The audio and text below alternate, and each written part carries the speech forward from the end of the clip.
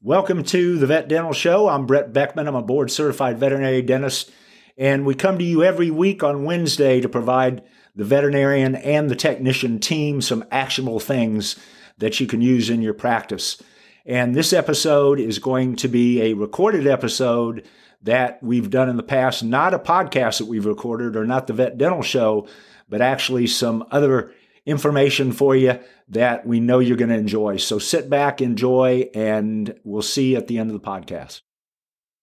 In general, the majority of owners are not going to take recommendations to come back and clean every 4 to 6 months, to do periodontal procedure, maintenance, to do anything at all with any kind of salvage like guided tissue regeneration or bone grafts. They just are not going to do it. The 20% or less that will are your A clients. Those are the people that will do anything that you ask them to do. If you tell them to come in on midnight on New Year's Eve to get full mouth radiographs and a cohat, they're going to be early.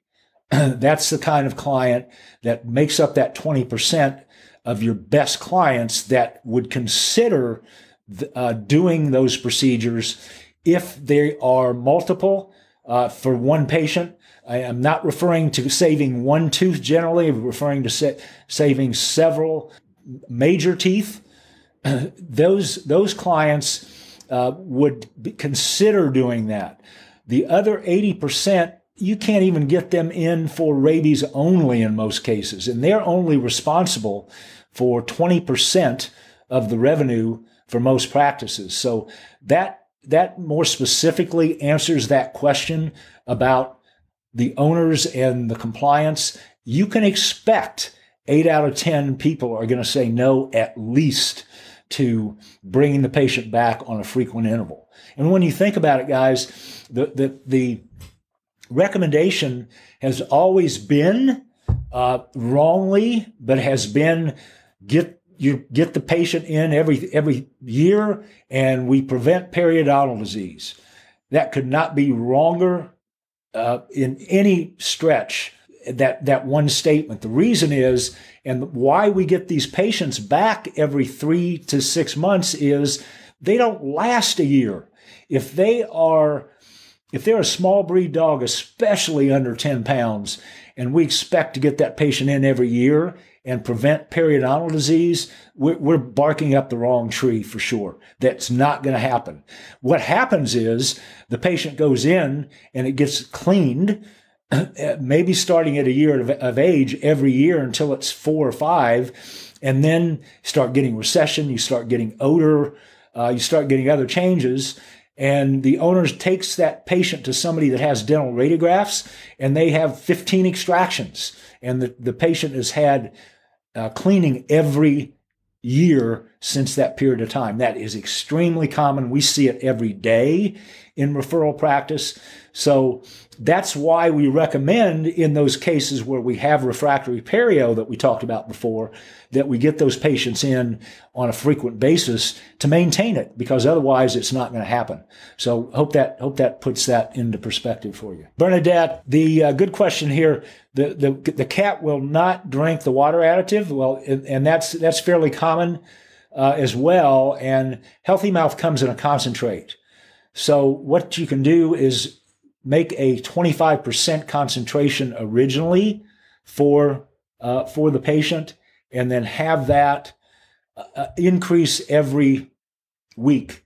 Healthy Mouth, if you find that you have a patient that will not take it even with that, will replace that container if that owner did not get compliance. They will, if they bought it from you or they bought it from the owner, either one, Healthy Mouth will replace that container with another new container. As far as TDC goes, coincidentally, Jennifer just got done putting this on the website. TDC is an esterified fatty acid. It's been shown in multiple studies to be very effective against refractory perio.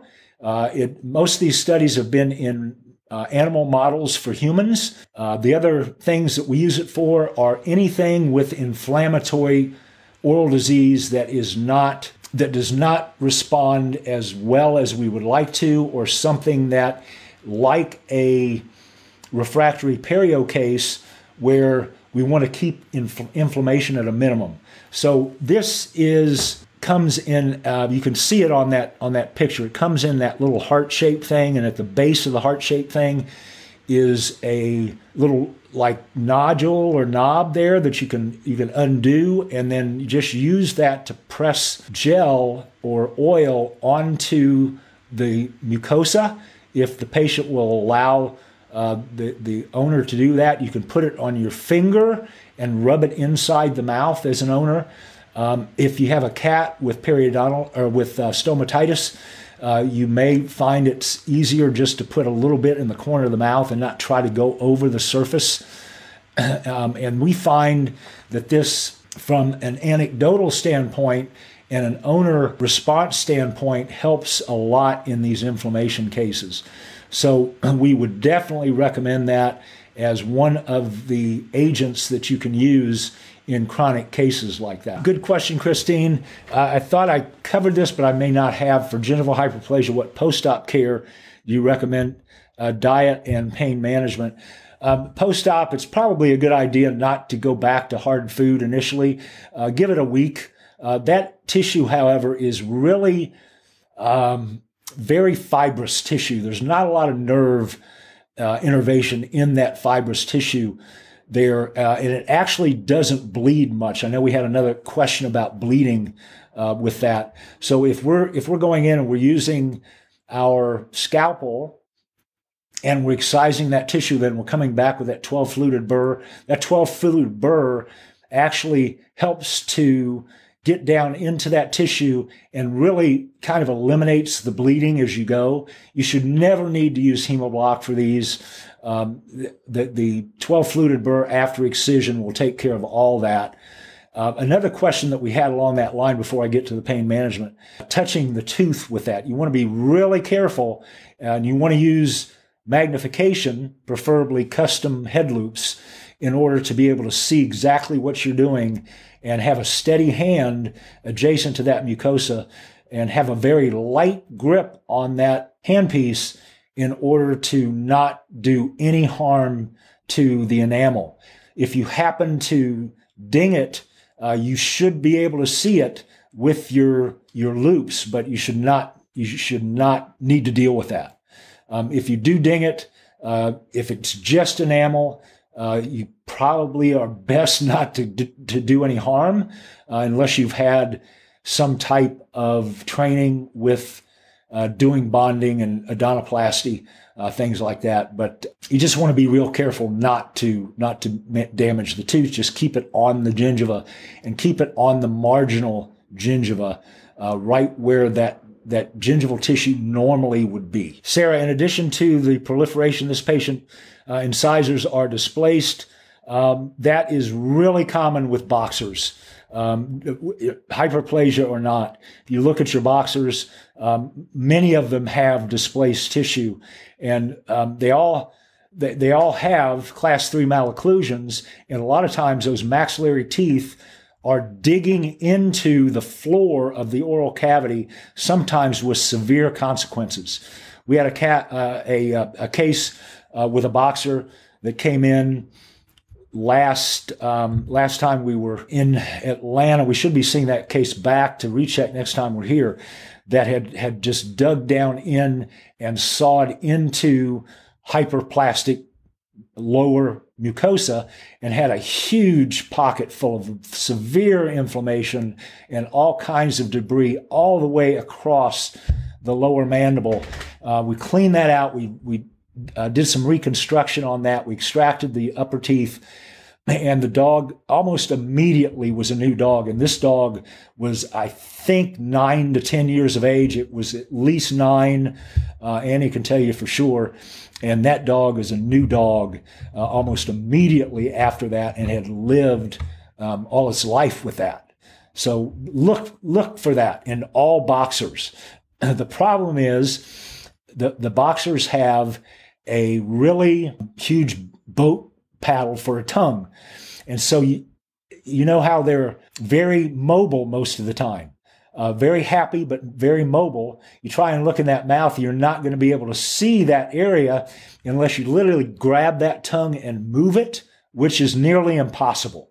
So the only time that you'll probably have an opportunity to really get a good look at that is if the patient's under anesthesia, but take a look at where those incisors, those upper incisors are hitting in order to evaluate that lower mandible, make sure there's not a deep groove in there. So back to the pain management for the hyperplasia.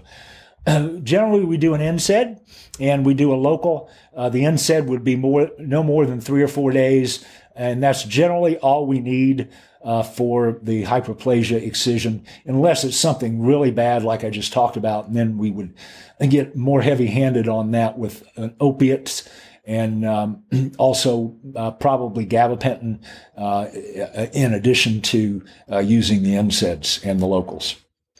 I trust you enjoyed that episode. We enjoyed providing it. If you would, do us a big favor and go to our iTunes page, post a rating and review, and take a picture of that with your cell phone, and then post it on our Facebook page, and we'll send you the Instrument Use Essentials course. If you also look below, there is a link to 2 live trainings that we do. And one is on radiographic interpretation. The other is on killer tips for quicker extractions. If you have not been to those, register for the one that's coming up next. And the link will be in the show notes on the website, the Vet Dental Show. And we'll get you in and get you a 30-minute, 40-minute overview of those topics that are really insightful and all take home. And then we'll also give you an opportunity to get a great deal and some bonuses on those 2 courses that are online courses that span 5 hours and 7 hours. So hopefully you enjoyed this episode. Hopefully you'll help us out with the post on our Facebook group. And then as a little extra bonus for you, you've got that link down there. You can register if you haven't been to either one of those and enjoy all of that content that we're going to give you on those 2 topics. So take care. We'll see you next week.